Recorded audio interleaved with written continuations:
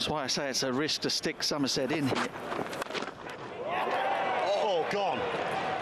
Oh, it's a slow ball, full toss, and he's just hammered it straight back at Stewart, who has held on to it. These players, Grant Stewart, who just manages to rise to the occasion. I mean, it's a terrible delivery. Somehow he's managed to correction Tom Banton to punch it back to him. He's gone for 4. That's a big, big wicket for the visitors. 19 for 1.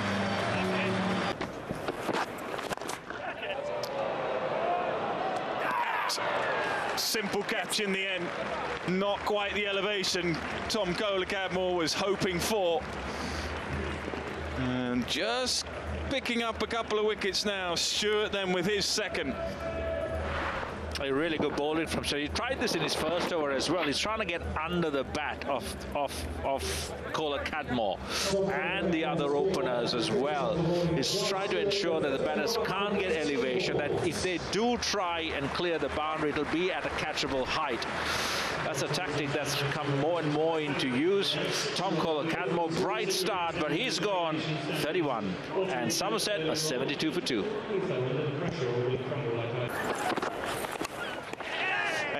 Edged wide. Stewart's picked up his third.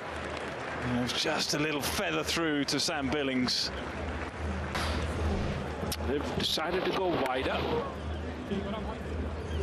Dixon throwing his hands at it. The bounce just getting a little bit too much.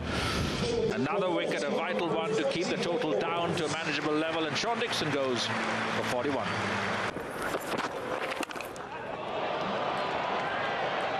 Simple as you like.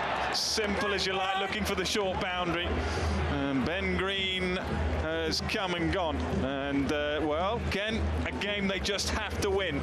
And they're fighting hard. 6 down now, Somerset. This actually ties into your question as well. The earlier one was a wide full one, dependent on the batter. Ben Green comes in, it's a short one. So if you're a batter, you want to be in an open position that allows you access through both the offside and the onside. The only thing is, as a batter, you can hedge yourself by moving across the crease, move outside off stump and make that gap a little bit less.